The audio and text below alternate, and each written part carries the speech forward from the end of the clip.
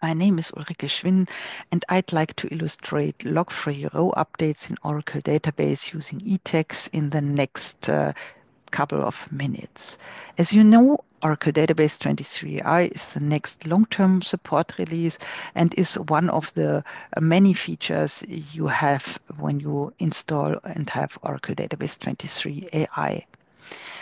Actually, it's one of the series. The new topic here is one of the series you already provided about transaction handling. We have priority transactions as a new feature in 23i within separate video. You can prioritize your transaction.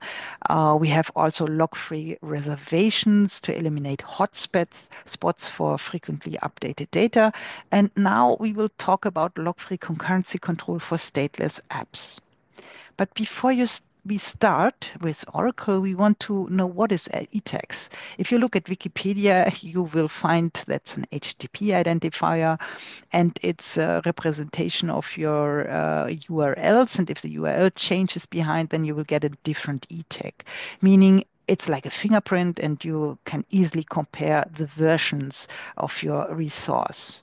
And this will be used in Oracle with JSON Relational Duality Views out of the box, with JSON Collection Tables with ETAG clause, and perhaps a fun part here.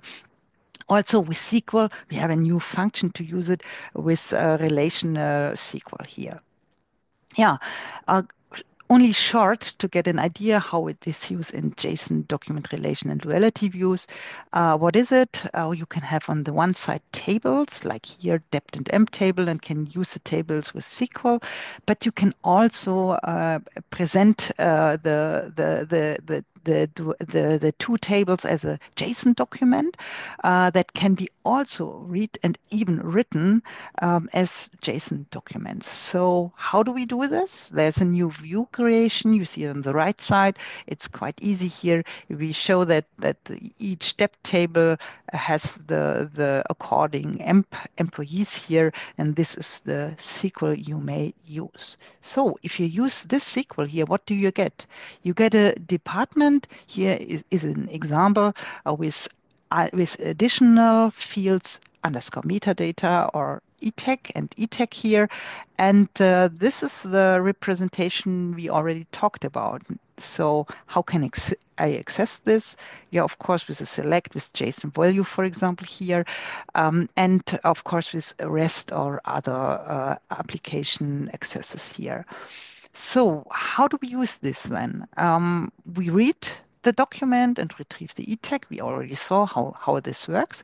Then we may update it or try to update it and use the ETAG we already have retrieved in step 1. So if the update succeeds, then everything is fine. This is the last current version I'd like to access, so I can commit. When the ETAG value doesn't match, then the update will fail. And for example, for REST, we will get something like this error message here on this side here.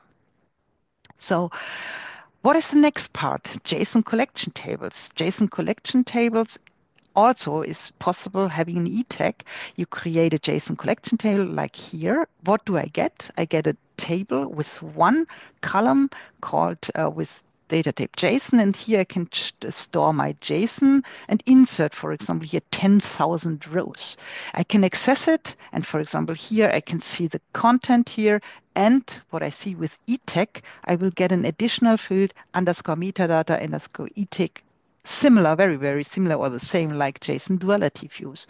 So if I want to access it here, for example, with dot notation, I can of course access it like before in the JSON duality view. If I want to get the overview, I can use all JSON collection tables, and with information with ETAG, do I have an ETAG or not? The default is not having an ETAG.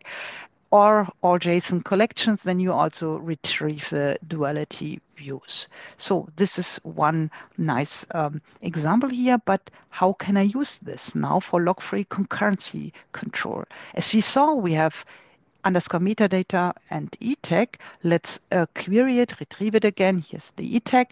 Let's update the document with JSON transform. and change the requester to test. When we select it here, we will get a different ETAG. If you look carefully, you can see that this is a different ETAG. If we update now with JSON transform and use the old ETAG, then of course 0 rows updated. When we try with the current up-to-date ETAG, then of course it's successful. And now I may commit the whole thing. Meaning is it's very similar. We have underscore metadata and field and can use it in SQL, for example, to update it. So what about this function sysrow ETAG? Let's create a table here with 3 columns, and let's insert very easy three rows here and commit it.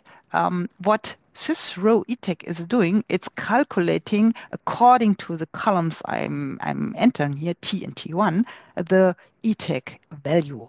So if I update now X does not belong to sysrow ETAG, then I commit it, then of course the ETAG won't change. But if when I update, let's say T1, then of course I will see that the sysrow ETAG will change.